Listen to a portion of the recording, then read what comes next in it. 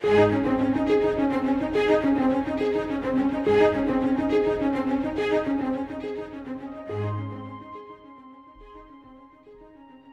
is no substitute for the preaching and teaching of God's Word. Each weekday on Enjoying the Journey, Scott Pauley leads us in a brief study of Scripture. Today, on the Weekend Pulpit, we are happy to share a full-length Bible message given through Scott's Pulpit ministry. These messages were recorded live in a local church or gospel event in recent days. It is our prayer that the message will be a help to you today.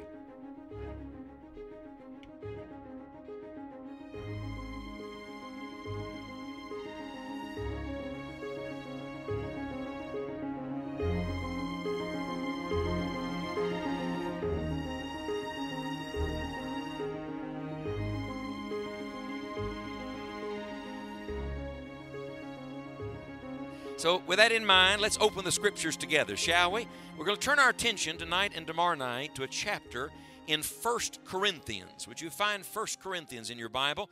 If you were here on the Lord's Day, you say he's going backwards. Something's wrong. We spent all day Sunday in 2 Corinthians, chapter number 8. I hope you'll go back and spend some time again reading, praying through that great chapter and all the principles that we learned there. But I want to draw your attention, if I may, tonight and tomorrow evening, to 1 Corinthians chapter number 4. Now, arguably, it has in it, I think, one of the most famous verses in the Bible on stewardship, and it's the first verse and the second verse, and yet the whole chapter is about stewardship. In fact, verse 1 and verse 2 just kind of gets you in the water. It introduces the idea, and then the verses that follow it develop upon that. Now, before we read, you do know chapter and verse divisions are not inspired, right? Meaning that when God gave His Word, He did not give it with chapter and verse division. Paul didn't write chapter whatever, verse whatever. For the record, I'm glad we have it, or we'd all still be looking yesterday for 2 Corinthians chapter 8, right? So it's a great tool for study and for finding things in the Word of God. But sometimes you have to read through a chapter division to get the full impact of what is being said. So we're going to study together the next two nights 1 Corinthians chapter number 4. But if you'll permit me, I want to back up into the closing verses of chapter 3. And I'm going to read them, and then I'm going to read straight through into chapter number 4 so that you'll get the context of the text. Every scripture has a setting. And it's very important we understand what the Lord's trying to say to us. Let's begin. 1 Corinthians chapter 3, beginning in verse number 21. Therefore, let no man glory in men, for all things are yours, whether Paul or Apollos or Cephas, or the world or life or death or things present or things to come, all are yours, and ye are Christ, and Christ is God's. Let a man so account of us, as of the ministers of Christ and stewards of the mysteries of God. Would you read verse 2 aloud with me, church? Moreover, it is required in stewards that a man be found faithful. Now, you may want to take your pen tonight and mark in verse 1 the word stewards, and in verse 2 the word stewards, because this is really what we're talking about. And what I'm going to give you tonight and tomorrow night is a list. And it's not my list, it's God's list. It all comes straight from Scripture, but I'm going to give you what the Bible says about stewardship from this portion of Scripture and make application to every one of them. So with that in mind, I'm going to ask you to do two things. Number one, be here tomorrow night. If you're going to miss any service, miss tonight, but don't miss tomorrow nights, all right? So don't miss the rest of the story. I want you to get the whole thing, and all the parts make the whole. The second thing I'm going to ask you to do right now is take out something to write with and something to write on. Would you do that, please? Because I want you to make the list tonight. And gentlemen, that means all of us too. I see, husbands always nudge their wife and say, you take notes for both of us. But she's not your secretary tonight, all right? I want you to take your own list, because I'm going to ask you to go back on your own time and meditate on these truths and use it as a spiritual checklist, if you will, on the stewardship of your life. If you didn't get this on Sunday, I'm not talking to you about the stewardship of money this week. I'm talking to you about the stewardship of your whole life. Abraham Kuyper said, I love this, he said, there is not a square inch of man's domain over which Christ does not plant his flag and cry, mine. I love that. We are his by creation. We are his by redemption. We are his by provision. In everything, in other words, everything you have, everything you are, and everything you can do is not because of you. It's all because of God. And that is why the closing verses of chapter 3 are so important. Would you look at them with me for just a moment? He begins in verse 21 by saying, let no man glory in men. Why should we not glory in men? Because everything you have, God gave you. So all the glory goes to Jesus. Would you mark this phrase in your Bible in verse 21? All things are yours. And at the end of verse 22, mark it again. All are yours. In fact, you might want to write in the margin of your Bible a little reference, 2 Corinthians chapter 4 and verse number 15. He says, all things are for your sakes. This is a repeated emphasis of the Apostle Paul. Everything you have, everything God allows into your life is by divine appointment, divine providence. Look, friends, Christians don't live by accident and coincidence and that happenstance. No. We live by the mighty providence of our all-wise God. People used to say the devil's in the details. That's ridiculous. God is in the details for a life that's following Jesus. And so all these things are yours. Now look at verse 22. Sandwiched between the two phrases. You see the bookends? All things are yours and then all are yours. Sandwiched between. Look what he lists here. First, he lists your teachers. You got Paul, you got Apollos, and you got Cephas. That's Simon Peter. Arguably, these were the three most famous Bible teachers in the first century church. If somebody said, tell me who the famous preachers are, tell me who you'd like to go listen to, somebody's going to say, oh, I'd like to hear Paul. I'd like to hear Apollos because he's quite an orator, and I'd really like to hear Simon Peter, Cephas. These are the three teachers. I love the humility that the Spirit of God reveals in the heart of the Apostle Paul here. He says, do you understand that those men are just men and that everything they have and everything they say, all that comes from God? They're just the Lord's servants. That's all they are. You know, I hate this, but in the Catholic tradition, people talk a lot about the clergy and the priesthood and all that kind of thing. Some of that seeps in even to our thinking, and people start thinking of men higher than they ought to think of men. Let me just remind you that the men who stand behind a pulpit like this and preach the Bible are still just black-hearted, hell-deserving sinners in desperate need of the mercy of Jesus Christ. And do you know why they're given? As gifts to the church. They're given because all things are yours. And then look at the list again. He goes on, he says, or the world. What's that encompass? Everything that God's given us to enjoy. The whole created world. Not worldly pleasures, but the world God created. That's all yours. How about life? Are you breathing? Praise God for it. You may not feel as good as you wish you felt, but you're alive, aren't you? That's yours. That's God's gift to you. Every day, God's gift to you. Somebody says, hold on now, preacher. I like the world and life and the teachers, but death? Death is God's gift? Don't miss this, please. He's talking to living people. And you know what he's saying? He's saying even the pondering of eternal realities, that's God's gift to you. Spurgeon said, you want to make the most of your life? Meditate on your death. In other words, it's not more of it. Go all the way to the end and think about how you'd like to finish. He says, I want you to know for the child of God, even the thought of death is God's gift to you. Because he reminds you, this world is not your home. You're just passing through. And for the child of God, to die is gain, Paul said. So how bad can it be? The worst thing that happens to you is you die and go straight into the presence of God forever. That's pretty good, isn't it? You know you can't beat being a Christian. He comes to live in your heart now, and you get to go live in his house for eternity. That sounds like a pretty good deal to me. All for your sakes. And then look at the list again. He says things present. Some of you right now are dealing with something staring you in the face. And you think, if I can just get through this, if I just get over this, if I just get around this, if I can just work this out, don't miss this. Whatever you're dealing with in the present, God is using in your life in some way. And aren't you glad our God's a present tense God? His name is I Am. He's a very present help in time of trouble, and that's yours.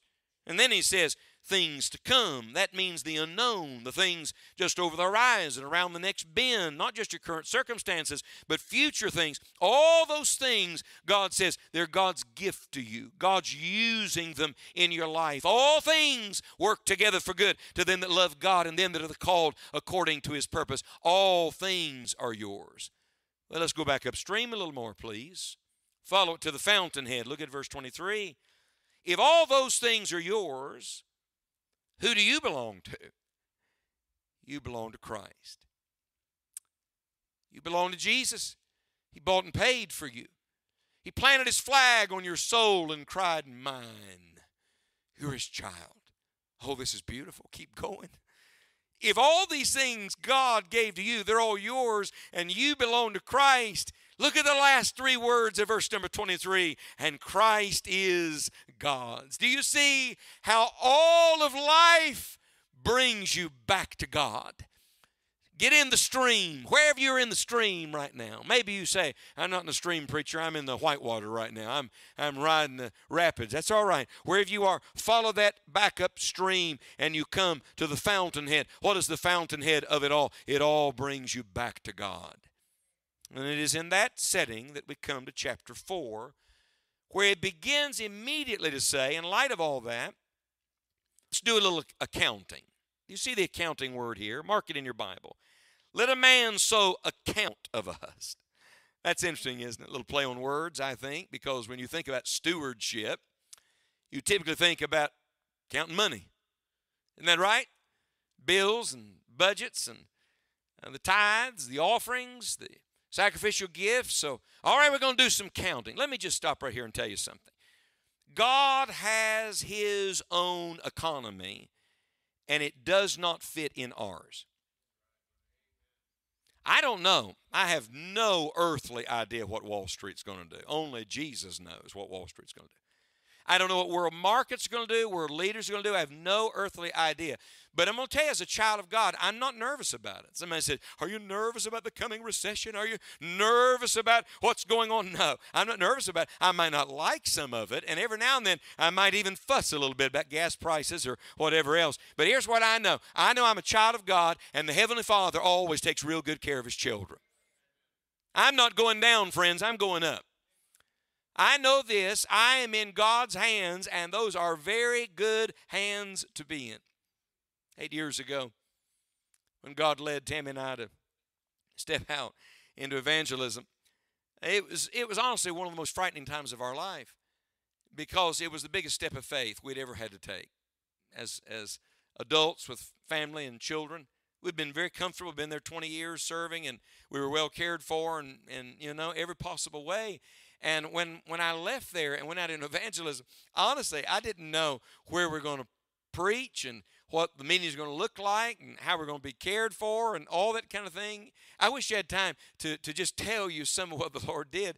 But I'm going to tell you, in the months that followed that, God proved Himself to us in remarkable ways, in ways nobody could ever orchestrate and no one could ever explain. There were times in our home we would open an envelope and read a note from someone we did not know, and we would both weep and say, the Lord did this for us. See, there are many channels, but there's only one source. God knows how to get to you whatever He needs to get to you. The problem is not on the Lord's end. The problem is on our end. The problem is never in the owner's department. The problem's always in the steward's department. And so the God of heaven, the great owner of it all, is always trying to teach us something about how to steward that which belongs to Him anyhow.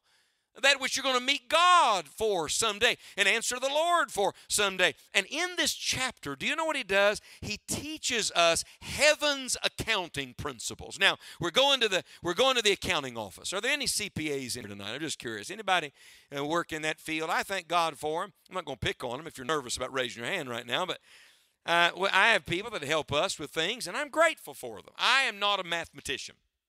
That is not my strong suit. So I depend on other people and folks that understand business to advise and certain things and help us and taxes and all of that. And everybody needs a little help in that department. But tonight and tomorrow night, I'm going to teach you some higher math. Is that all right if I teach you some higher math? And when I say higher math, I mean real high, like way above the way man thinks. Because what I'm about to show you are God's stewardship principles. This is the way God accounts for our lives. And if it's the way God accounts for our life, don't you think maybe we ought to account the same way? So let's start right here where he does in verse 1. Let a man so account of us as of the ministers of Christ and stewards of the mysteries of God. Whew. Number one, you ready for the list? Number one, write it down. Here's heaven's accounting principles. Number one, we are stewards of the greatest thing in the world. If I said to you, what is the greatest thing in the world you could steward? It is not money. It is not gold. It is not land.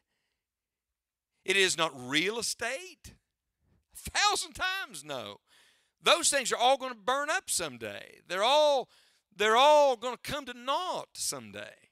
I got a phone call today, and I missed it, and guy left a voicemail, and he obviously had the wrong number. He was calling about some property I had for sale. That's what he was calling about. And I laughed to myself, and I thought, I don't have any property for sale. And the reality is, we think so much of life in the terms of the physical, the tangible, the material, what I can put my hands on. But I want to tell you that the greatest treasures are not those things. They are the things that money cannot buy. What are they? Well, let's use the Bible term here. Look at it, end of verse number 1. We are stewards of the mysteries of God. Now, we've already established that all things are given to us by God. That means we're stewards of all things. So you're a steward of your body. You're a steward of your health as far as you can control it. You're a steward of your family. Mamas, daddies, all you mamas and daddies, hear me just a minute. You're a steward of your family. That's very important. You're a steward of opportunity. You're a steward of your mind, what goes in the eye gate, in the ear gate. You're a steward of your spirit, your heart attitude. You're a steward of your resources. You're a steward of everything. But don't miss the emphasis of verse number 1, because usually we miss this. We jump straight to verse 2. It's required in stewards that a man be found faithful. And then we talk about being faithful in material things. That is not the context of the chapter. Look at verse number 1. We are stewards of the mysteries of God. Can I tell you the greatest thing you're a steward of? Look up here just a minute. You're a steward of this. You are a steward of the revealed truth of the Word of the living God. Do you understand? These are things the angels would like to look into. Do you understand? These are things the Old Testament saints just looked forward to, and with a little puzzled amazement that there had to be more they didn't fully understand. That's why he uses the word mysteries. Look, how many of you like a good mystery? Anybody like a good mystery? Well, usually when we say mystery, the mystery means it's something unknowable. When the Bible says the mysteries of God, it doesn't mean it's unknowable. It means there was a time it was unknown, but it has now been revealed to us. And I just want to pause and say, praise God, we live in the most glorious time in the history of the world. They took a survey on college campuses and asked them, if you could live any time in history, when would you like to live? Top 3 answers were the old Wild West, the Victorian era of England, and the roaring 20s in America. Can you imagine? And don't get me wrong, I'd like to visit all of them for maybe a day or two, but I don't want to live in those time periods. I'm going to tell you what I think. I think we are privileged to live in the greatest time in the history of the world. Somebody said, have you watched the news lately? Oh, yeah. But look, I'm not looking. Please don't miss this. You got to look at the news not through the lens of politics. You got to look at the news through the lens of prophecy and understand we're living on the verge of the coming of the Son of God. Do you understand, church? Somebody's going to be alive and serving Jesus when the trumpet sounds, and we may have been chosen to be on the welcoming committee for the Son of God. Only one person I've ever heard say they'd rather die than be raptured. That was Charles Spurgeon. Spurgeon said he'd rather go by way of death. And I thought, what on earth? And I kept reading, and he said, because I'd like to feel what resurrection power feels like coursing through my body.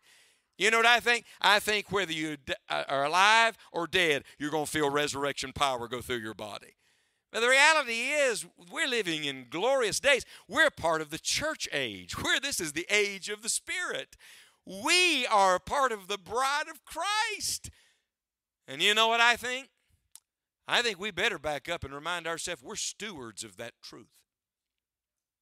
You know, Pastor, we were talking about this the other day, and I like the emphasis on stewardship of time, right? Stewardship of talent, stewardship of truth. I'd like to add a fourth one to that. Time, talent, and treasure, right? I'd like to add a fourth one to that, truth. We're stewards of truth. Do you understand that beyond your time, beyond your talent, and beyond your treasure, actually the most long-lasting thing you have is the truth that God has given you? Do you understand truth is the only thing you can actually pass down to your children? Somebody said, no, I can leave them money. Oh, you can leave them money, but they'll spend it up, or they'll pass it on, or they'll lose it, or somebody will rob them of it. But the one thing you can leave your kids and give to the next generation that is priceless and precious is the everlasting truth of the Word of God. We're stewards of it. So if that is God's revelation to us, may I just ask you, how are you doing with your stewardship of truth right now? Are your children getting it? How about your grandchildren? I'm in that category now. And I'm starting to think differently even about that. I had Presley the other day. They were in for a couple of days, and the girls needed to run out for something. And I told Tammy and Morgan, I said, I'll keep the baby. And they gave me that look like, are you serious? And yeah. It's strange how things change from when you're a dad to when you're a papa. You know, and it's just different. And I said, oh, yeah, I'll keep the baby. I'll take care of the baby. And so Presley and I sat out on the front porch of our house there in the hills, and I was just looking at her and talking with her and playing with her and admiring her. And before I realized it, I wasn't talking to her. I was talking to the Lord. And I looked at her and I thought, look at that little soul. That's an eternal soul. That's powerful. That little one, 1,000 years from tonight, will be somewhere. And you know what I want? I'd like to help put some truth in her. Some of you think, well, my kids are grown, maybe grandkids are grown. Well, there's some young people around this church that need the truth of the Word of God. Why don't you find some young believer and pour in? Those people got saved Sunday. Adopt them. Who's going to adopt them? Must we assign them? Or could they be adopted? Could someone say, I'll take that man. I'll take that woman. I'll take the truth that's been poured into me and be a vessel through which God can pour it into somebody else. Do you understand that this is a relay race, friend? We've been handed the baton, but we're not just supposed to carry the baton. We're supposed to pass it on. Don't drop the baton. What you receive, you must relay to the generation following. The only thing that passes from one generation to another is truth. Truth endureth to every generation. We had this conversation today. I think it is a satanic strategy to disconnect the old generation and the new generation. It's satanic. Look, watch this now. You get, excuse me, I say it reverently, you get old people so aggravated with young people they won't talk to them. And then you get young people so annoyed with old people they won't listen to them. And you know what just happened? We just dead-ended the Christian faith. This is a vibrant church, a wonderful church, but if Jesus tarries his coming, what kind of church will be here 50 years from now? 50 years from now, most of us are going to be in glory. How many of you would like there to still be a gospel preaching lighthouse here that your grandkids and great-grandkids could still learn the Word of God? How many of you would vote for that? Yes? That's on us. They don't choose that then. We choose that now. We are stewards of the truth. The greatest thing you have is the truth of the Word of God, and we must pass it on. Let's get a second principle while we're in verse 1. Look at it, please. Would you mark two things? The Bible says that a man shall account of us as of the ministers of Christ and stewards. Did you ever notice that stewards and ministers are connected? I want you to write down, this is one of God's great accounting principles, that stewardship and ministry always go together. You say, what's the difference? Why not use the same word? There's a reason. They're different words. They mean different things. They make you think of different things. Stewards is a reminder of our responsibility to God. It makes you look up first. That's where it must start. God gave me this. God entrusted me with this. It's a charge to keep. This is my responsibility to God. But ministers is my responsibility to man. You know what a minister is? A minister is one that is the servant of the Lord serving the Lord on the behalf, ministering to other people. In other words, God gave you what He gave you, not for you to enjoy it, but for you to use it for His purposes. Every good thing, if it's money, if it's some gift that God has given you, some ability, whatever it is that God has put in your hand, He has entrusted to you so that it would be used for the glory of Almighty God. Would you write this down? Gifts are for service and not for show. Every blessing that God puts in our life is not for us to prance around and talk about how great we are and be admired and somebody pat us on the back. No, it is not for show. It is for service. In fact, I can prove that to you. Did you know the word ministers here? Though the word in our English Bible, minister and ministry, is found many times. Did you know that the word the Apostle Paul uses in 1 Corinthians chapter 4 and verse number 1, it is the only time in all of Paul's writings he uses this exact word. Now that's fascinating to me. Because when the Holy Ghost repeats something over and over and over again, that's for emphasis. But when God reserves a word and uses it sparingly, that's also for emphasis. What could the emphasis be? I want you to write down somewhere that the word minister here was literally the word that was used in Paul's day for an under-rower. Like on a ship, you got a captain, you got a crew, you got people up on deck, working, leading, in charge, managing. And then below deck, you had a bunch of slaves. That was the culture. And the slaves, guess what they were? I've been on one of those old-time ships where you'd go beneath deck and you'd see the place where the slaves, the servants, would sit and they would row. This is powerful to me. The Apostle Paul, somebody said, there's the great Apostle Paul said, I'm the bondslave of Jesus Christ. Somebody said, there's the greatest Christian that's ever lived. Paul said, let me tell you who I am. I'm just a servant of Jesus. Look, please, we're not in charge of this thing. The Lord's in charge of what He's doing in this world. We're just the under-rowers. We're not the captain. He's the captain of our salvation, and we are the servants behind the scene saying, Lord, we're all yours, and whatever you want to do with us, the answer is yes. I wonder, have you come to such a place? Most people think in a stewardship conference that you're going for some commitment to something, some commitment. We like to use that word. We're going to make a commitment to this, a commitment to that, a commitment to give this. I'm going to tell you, before you ever get to commitment, you got to get to surrender. Those are two different things. Watch here. Look up here just a minute. Commitment does this. Surrender does this. Commitment says, this is what I'm going to give. This is what I'm going to do. This is where I'm going to go. Surrender says, Lord, whatever you want. Lord, I'm all yours. Jesus, my life is yours. All that I have, you gave me. And so I want to be a good steward. And to be a good steward, I must be a good minister. This is not just about me having a nice, happy, comfortable life. This is not just about God's blessing on our four and no more. We want the Lord to bless our family. No, I want God to use me. Do you want God to use you? Are you willing to let God use you? This is heaven's accounting principles, you see. Let's come to a third one. Come to verse 2. Moreover, because of that, it is required. One requirement. What's the requirement in stewards? That a man be found. What's that word, church? Faithful. Number 3. Would you write this down? Faithfulness is more important than giftedness. I am learning this more and more. Faithfulness is more important than giftedness. You know, sometimes people in the church say, well, I'm just not gifted like other people. I can't sing like she can. I can't lead like he can. I don't have a mind for that. I can't.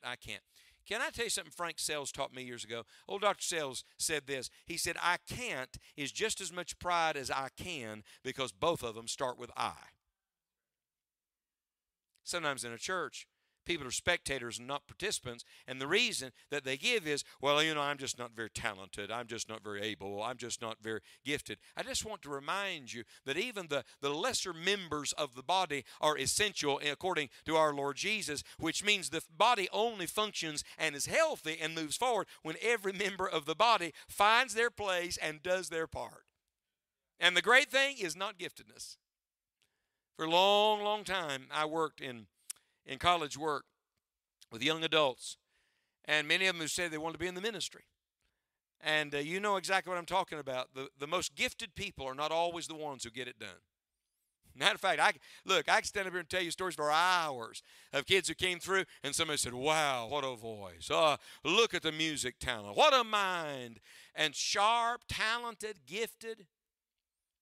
Pardon me, never did a blooming thing for the Lord. You know why? Because they were leaning on their own giftedness. And then you have that poor boy that comes through and somebody says, I don't know if he's going to make it. I mean, you know, I tell you now, he's struggling in his classes. He's not much of a speaker, is he? But there he is, just plodding on for Jesus. And I've lived long enough now, some of you know what I'm talking about, to realize those were the people that made the difference. You know, we all have gifts, and if you're not careful, you don't know one of the most dangerous things? You start relying on your gifts.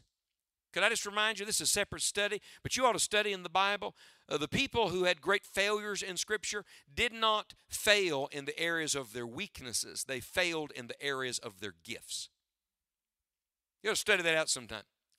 Who was the meekest man in the Bible? Tell me, who was the meekest man? Moses. Isn't it funny? He got angry, hit a rock twice. Meek Moses. And could not enter the promised land. If I had to say who is the one man in the Bible who is passionate for God, man, you talk about a man after God's own heart. That's David, right? And yet it was his passion that got him in trouble. Interesting, isn't it? That it's not the weak areas where people typically trip up. In fact, the weak areas are the good things for us. They humble us, don't they? They remind us we're nothing and God's everything. Lord, I don't know what to do, but you have to know what to do. I can't, but you can. I'm trusting you. The weak areas are good for us because they drive us to the Lord's strength. But in the areas where we think we're strong, if we're not careful, we mess up. Do you know why? Because we're leaning on our own gifts. I want to say to you, you better never let the gifts distract you from the giver. Now, I think far too often that happens. We'll talk more about this later, but we get enamored even by the gifts that God has given us. Start thinking more highly of ourselves. We ought to think more highly of Jesus. That's what we ought to do. And we ought to remember that the one thing God's looking for is faithfulness. Isn't this glorious? This is the one thing all of us can be. Every one of us. My dad is preaching a revival meeting tonight. Dad is 72. 25 years older than me. He pastored the same church for 33 years. Retired just a few months ago. Has been out preaching. And I called today just to check on him, and I knew where he was and who he was preaching for. And they were in the car together, and we talked and laughed and cut up, and he told me about the meeting and what the Lord is doing. And I'm just going to tell you, my dad is one of my greatest heroes. He's not a perfect man, but my dad, 72 years old, is still happy in Jesus. He's still happy in the Lord. He hadn't lost that. He's in a little transition time in life right now, he and Mom, and that's tough. Transitions can be difficult, but he's still doing whatever God gives him to do, and he's excited about it. You know what my life verse is? Acts 20:24. But none of these things move me, neither count I my life dear unto myself, so that I might finish my course with joy. And the ministry which I have received of the Lord Jesus to testify the gospel of the grace of God. That's what I'm praying. I'd like to finish my course with joy. Not the ministry first, my course, my life. I figure if I can keep my life right, then the ministry will end right, Dad is exemplifying that to me at this season in his journey. My dad was a businessman. He never went to college. Started selling when he was 18 years old and did well. Did very well. Worked his way up. Became vice president of a company. And when I was a little boy, I had good money coming in. And, man, we had nice vacations and drove nice cars and all that. And when my dad was in his 30s, God called him to preach. In his 30s. And Dad started preaching. And then this church called him, and he's pastored it for 33 years. And my dad, now in our area, he's famous. You can't go anywhere that don't know him. Somebody says, "Are you Roger Pauly's boy?" And yes, I am. But on a national level, my dad's name is not famous. And my dad would say to you, he's just a kid that grew up in the mountains of West Virginia and tried to work hard and do what God had given him to do. I remember the year that my dad left business and went full-time in the ministry. That was a big deal. Nobody at the church had any idea. But he was giving more money to the church than they were going to pay him when he went there as pastor. You talk about a switch. And I never saw him any happier. Just in love with Jesus, loving people to Jesus. Talked to him the other day. He had led a man to the Lord. And I just thought, that's what I want. That's what I want. Could I just say something to some of you that have been on the trail a little while? Don't you die before you die. And don't you quit before God's finished with you. If you're still breathing, you're not done. Your stewardship's not over. And you know what God wants? From start to finish. Don't you coast into glory. Don't you shift it into neutral and roll across the threshold of heaven. You ought to finish with the pedal to the metal. That's what you ought to do. And make up your mind tonight, by the grace of God, I'm going to be faithful until I see Jesus face to face. This is the great thing that God blesses. The proverb says most men will proclaim everyone his own goodness, but a faithful man who can find. Wouldn't you like to hear Jesus say, well done, thou good and what? Faithful servant. Wouldn't you like to be able to say with the Apostle Paul, I fought a good fight, I finished my course, I've kept the faith. Then determine right now you're going to be faithful till you see Jesus. To let all the results come into heaven's accounting office. You're going to be a faithful steward. And you might feel like your assignment is small. The assignment's up to God. Whatever God assigns you, take that and do the very best you can with it and believe God has his eye on you, and the one thing he wants is faithfulness. Let me give you another. Number 4. Come down to verse 3. But with me, he says, it's a very small thing that I should be judged of you, or man's judgment. Yea, I judge not my own self. For I know nothing by myself, yet am I not hereby justified, but he that judgeth me is the Lord. Do you see what he just said in verse 3 and verse 4? He just said, I'm not going to be judged by you, and I'm not even going to judge myself. Now, that's fascinating. How many of you are with me? You don't want somebody else judging you. Isn't that right? Well, hold on to your seat. A spiritual man says, not only can somebody else not see my heart, I don't even know my heart. You want to know how wicked your heart is? You can dress it up for church. It can carry the right Bible and sing the hymns and everything. But the heart is still deceitful above all things and desperately wicked. Who can know it? And the Bible says, I, the Lord, try the heart. Remember, man looks on the outward appearance, but the Lord looks on the heart. So the only person who's worthy of judging our stewardship, look at the end of verse number 4, is the Lord. Look at verse 5. Therefore, judge nothing before the time. What time? Until the Lord come. Who both will bring to light the hidden things of darkness and will make manifest the counsels of the heart, and then shall every man have praise of God. Could I give you a fourth accounting principle? This is the Lord's accounting principle. Number 1, well, as your stewards are the greatest thing in the world, that's truth. Number 2, stewardship and ministry, always connected. Number 3, faithfulness, more important than giftedness. Number 4, do what you do for the praise of God, not the pleasure of man. It's not for people. It's not to be seen and applauded. It's not even to feel good about yourself. It's not to soothe your own conscience or check a box. That's not what it is. It's for the Lord. In fact, turn over to Colossians 3 with me just for a second. We'll come right back. Turn over to Colossians chapter 3 real quick. Look at what the Apostle Paul wrote to another church about this. Colossians 3, verse number 22. He's talking to servants. He's talking to people literally that were having to work like slaves. And he says to them, Colossians 3, verse 22, servants, obey in all things your masters according to the flesh, not with eye service as men pleasers, but in singleness of heart, fearing God.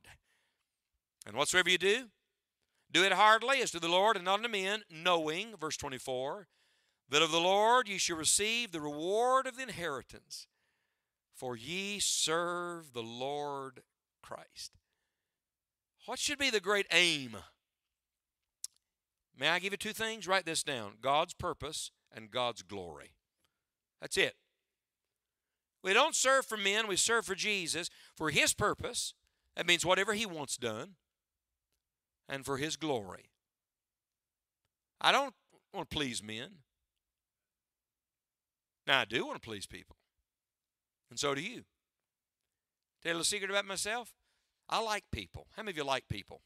Most of the time, yes? And don't we like to be liked by people? And we want people to say you did a good job? Sure, we all have that in us. I'm going to tell you what you got to do. You got to die to that. You got to die to you. You got to die to them. You got to die to self.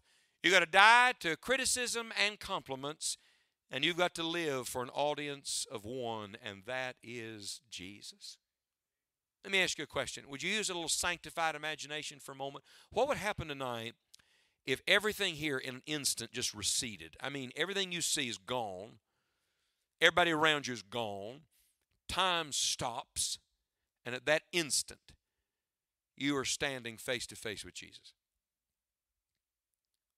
I don't think you'd be standing long. Now we're on our face. Look at his nail-pierced feet. May I ask you, what would you say? What would he say? Here's a better question. What would you like him to say? May I tell you, it's only when we start living with that in mind that what we do every day truly counts for eternity. See, here's the thing. Men can see what you do, but only the Lord knows why you do it. Motive matters. And the Lord, look at verse number 5. The Lord is going to bring to light the hidden things of darkness. The Lord is going to make manifest the counsel of the heart. The Lord who is going to give the real praise on that day. Only the Lord knows the motive of your heart. This is sobering to me.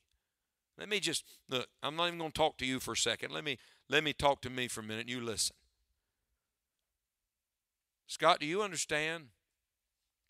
You could travel every week of your life and preach sermons every day of your life and get to heaven and it count for nothing at the judgment seat? God will bless his word and bring people to Christ and accomplish his purposes, but do you understand that when it comes to my service, it could all be counted nothing in the presence of a holy God if I did it for me or for you and not for him? Look, this is something I grapple with as a preacher. You know, when you come into churches every week of your life, every meeting's different, every emphasis is different, but you know, you want to do well and you want to preach a good sermon and you want to be help. And I'm going to tell you what I'm having to do every week right now. Die. Just die. That's hard. Flesh dies hard. Crazy living sacrifice just keeps crawling off the altar. And you got to grab it with a sword of the Spirit and drag it kicking and screaming back on the altar and say, you're a dead man. Did you know that I have to come to the place where I don't have to preach a good sermon tonight? I don't have to please you. Nobody in this room has to say to me when it's done, oh, that was a blessing. Here's what I got to know. When I lay my head on my pillow tonight, I got to have a clean conscience and know I did what God told me to do. Not for the pleasure of men, but for the praise of God. And in the end, it's the only thing that matters. We'll pick up right where we're leaving off tonight, but may I just give you this little footnote? Did you know even your gifts and blessings are curses till they're yielded to Jesus? Even the gifts God has graciously given every person in this room, whatever those gifts are, they're curses until you yield them to the Lord. And here's why. They work against you. They work against him. They work for the pleasure of men. They work for the praise of flesh and self. They lift up me instead of Jesus. And only when they're yielded to God can they be used as God intended. Only then, empowered by the Holy Spirit, do they accomplish that which brings God glory alone. That's why a stewardship conference must be a surrender conference, where we wave the white flag to Jesus and say, Lord, all things are from you, all things for our sake. And so all things are going to be given back to God. I'm praying somehow this week. Look, you've had a lot of stewardship preaching through the years, haven't you?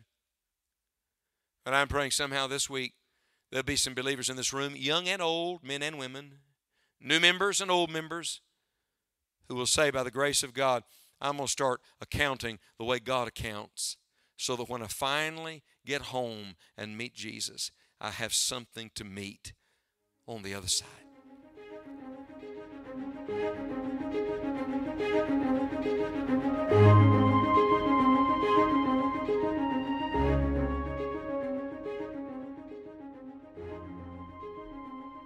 If this Bible message has been used of God in your life, or we can pray for you in some definite way, please contact us at enjoyingthejourney.org.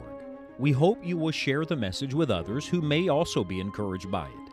For additional full-length Bible messages, please visit Dr. Scott Pauley's YouTube channel. Tomorrow is the Lord's Day, and we want to encourage you to be faithful to attend a Bible-preaching church in your area this Sunday.